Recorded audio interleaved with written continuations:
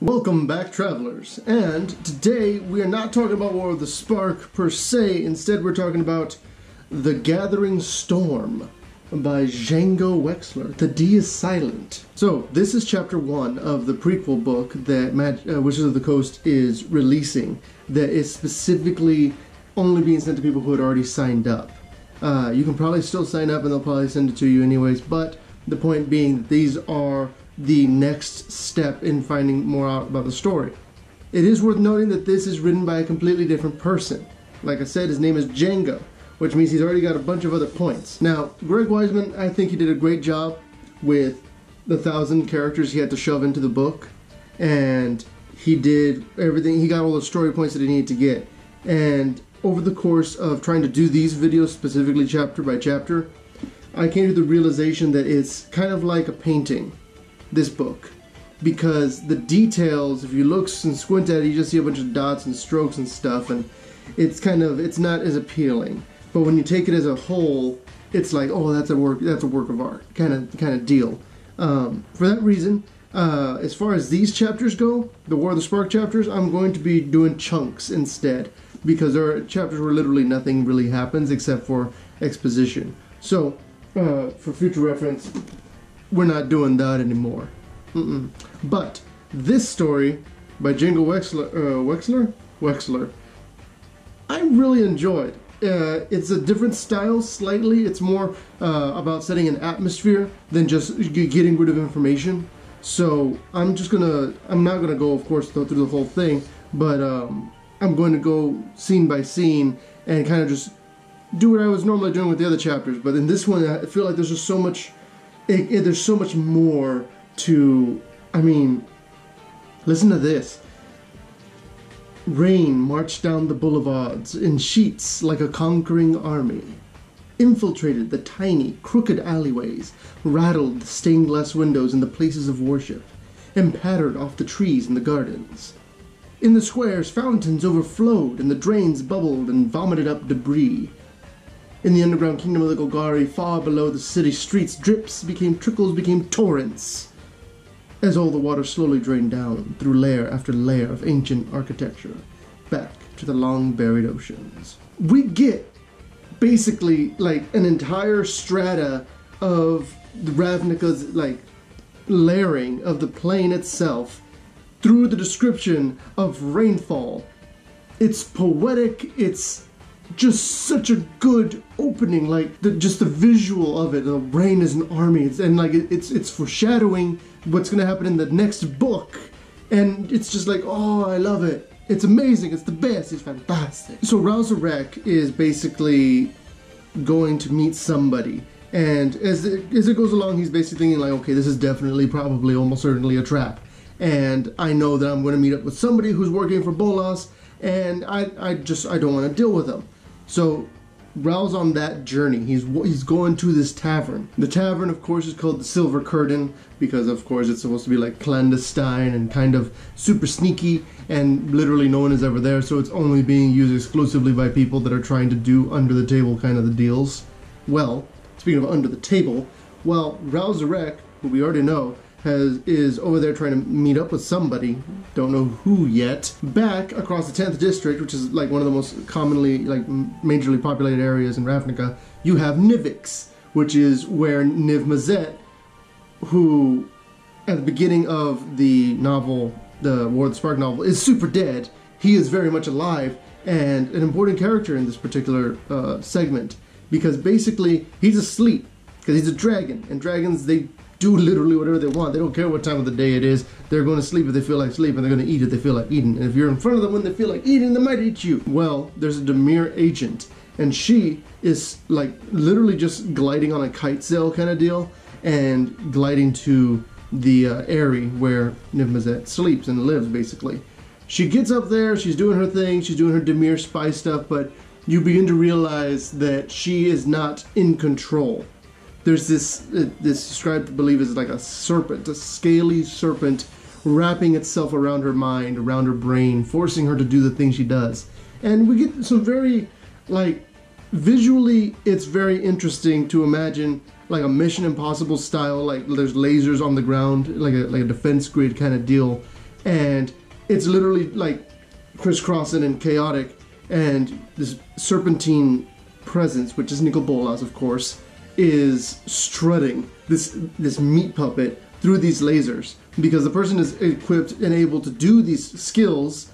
It's just that them, like, nerves wise or just general, that individual themselves, they would not be able to get through there. But because of Bolas, he's just like, and walk, and they just walk through like everything. They'd like, and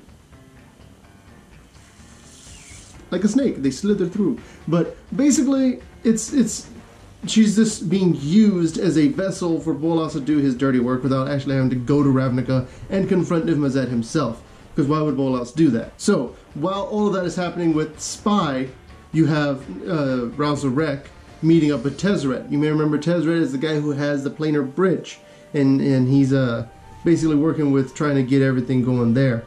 But while he's talking to Ral Zarek, he's basically like, okay, look, we got a deal for you. Bolas is willing to give you one more shot, and then you'll be golden. You'll be okay. You won't have to worry.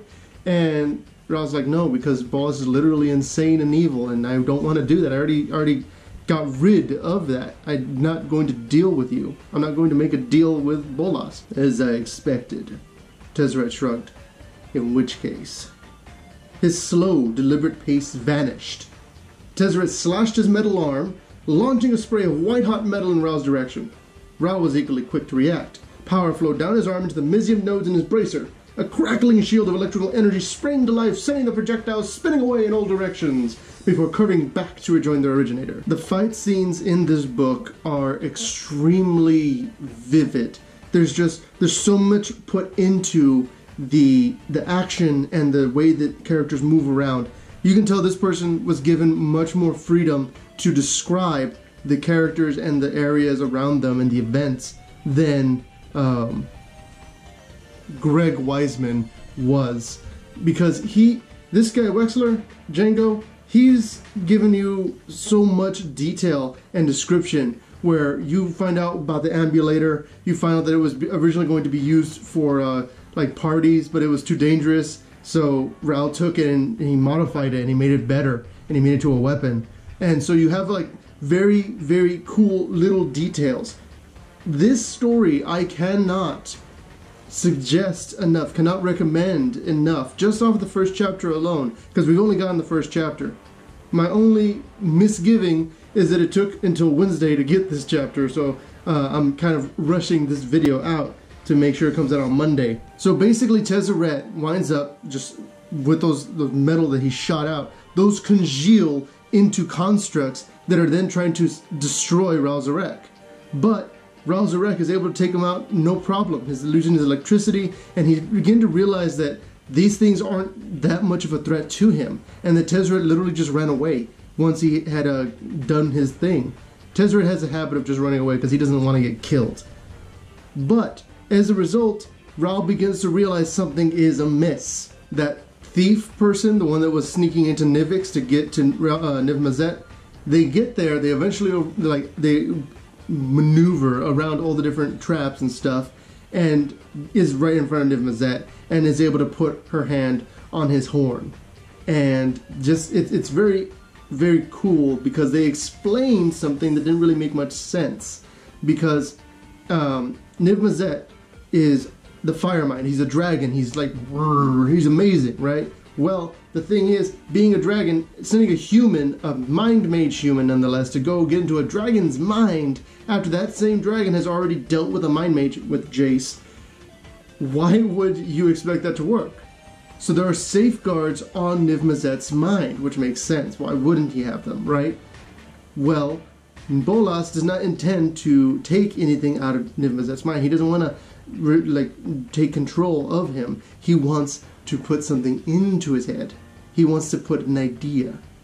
And just the incepting that kind of paranoia or plan into Niv-Mizzet's brain is awesome, because it's a way of playing to Niv-Mizzet's weakness in that he thinks he's really, really smart. And by thinking he's the smartest guy in the room, he's going to go with whatever his idea is because it looks brilliant to him. So Bolas just plants it, and then once he's done that, he triggers the trap. He triggers a trap by just sending the person that he's been controlling into one of the stasis snares. They get caught, and he's basically just wiped their mind of all like remembrance of what was going to happen and makes them think it looked like an assassination attempt.